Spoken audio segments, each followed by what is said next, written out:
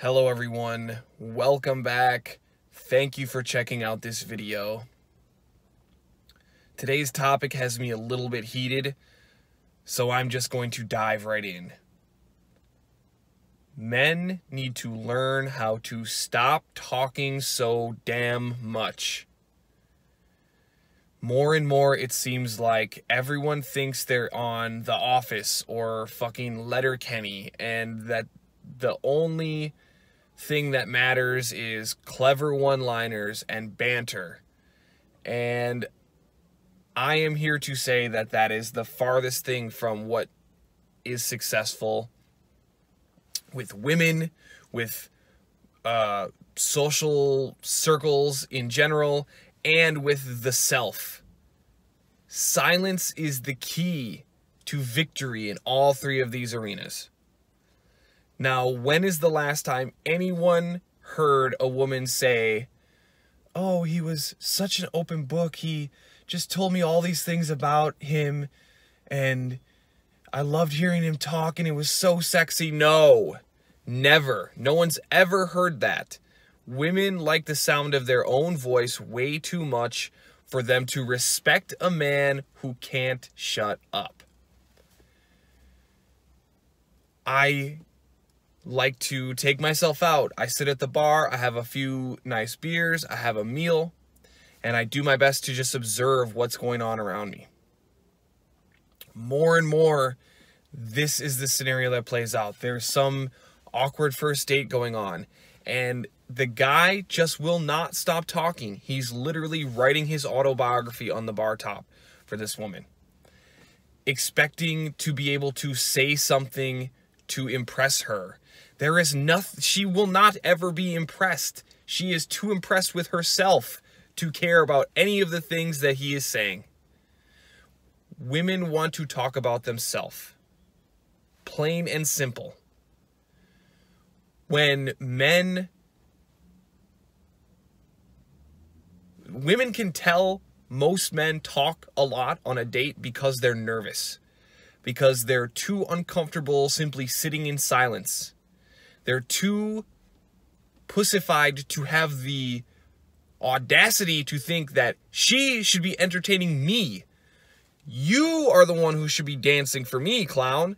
It's a privilege to be on a date with me, not the other way around. So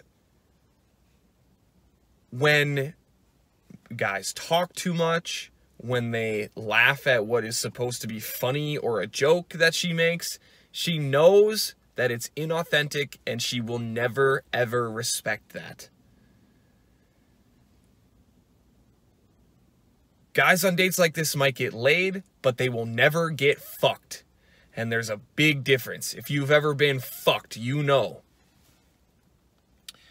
So, expand this out into a broader social perspective.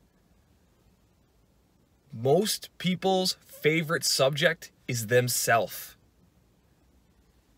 And as we move into a more feminized society, even men who, like, the job of masculinity is to go out and create. And in this sense, we're creating social connections. We're creating social interactions. So most people's favorite topic is themselves. By interjecting with all of this banter and all of these unnecessary topics, we are making these people simply disinterested, uninterested completely. Now, there's a great book, I've mentioned this before, How to Win Friends and Influence People by Dale Carnegie. And there's a reason that it has been a best-selling book for something stupid like 100 years, maybe? Anyway, I'm going to give you the too long didn't read version. Learn to ask questions, learn to listen to what the response is, and learn to ask follow-up questions to that. Once there's mastery on those three basic things, it will be much easier to interject ways for these people to connect with you. Benjamin Franklin employed something like this. as well. He's got a quote or a story or whatever where he would ask his neighbor for a favor. And due to the social contract, that person is looking to be repaid. Now, the favor that we as men are asking people to do is to talk about themselves. Believe it or not, despite the fact that people's favorite topic is themselves, they often do not get an opportunity to talk about it because everyone else is so self-interested as well. So I am doing this person a favor by asking them questions about themselves, by asking to expand on the things that they say. What do you mean by that? What exactly does this mean? You said this. Tell me more about that.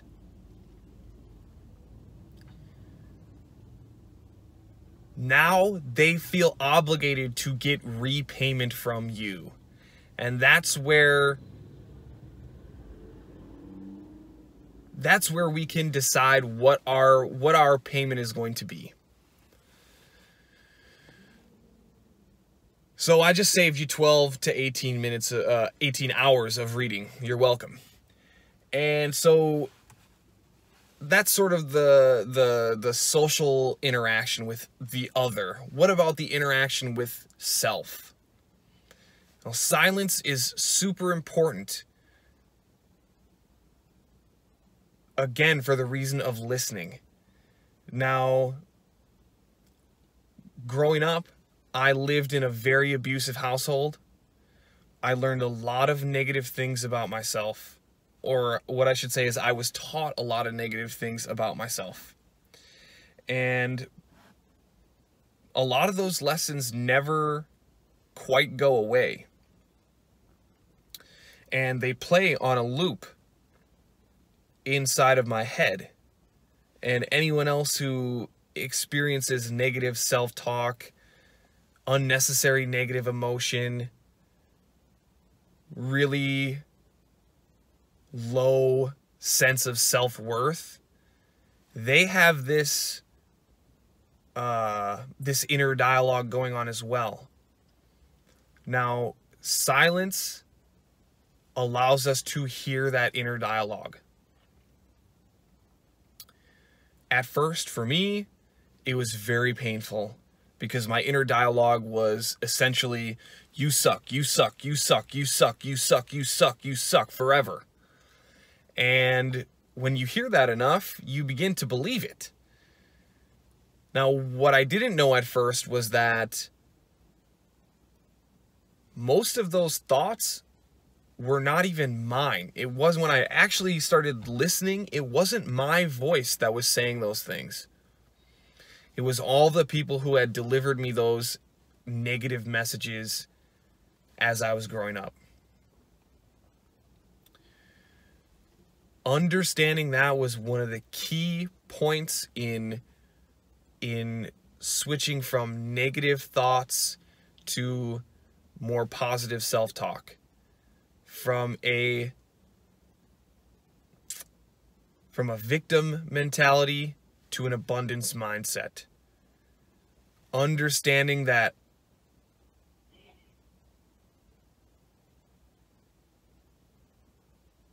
I am responsible for listening to myself because no one else is going to.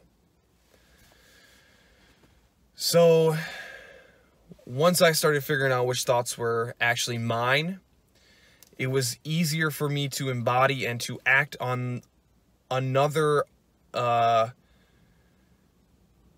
premise of masculinity, which is being honest and being truthful. Now, instead of simply reciting things that I had learned, I can respond with honesty, and I can respond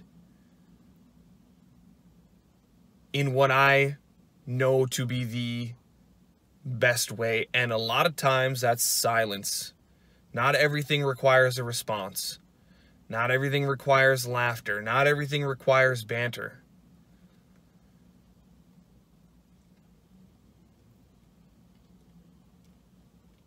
So that's all I have to say about that. I hope that makes a little bit of sense. Thank you for watching.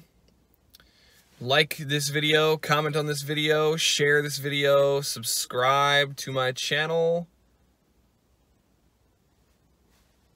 See you soon.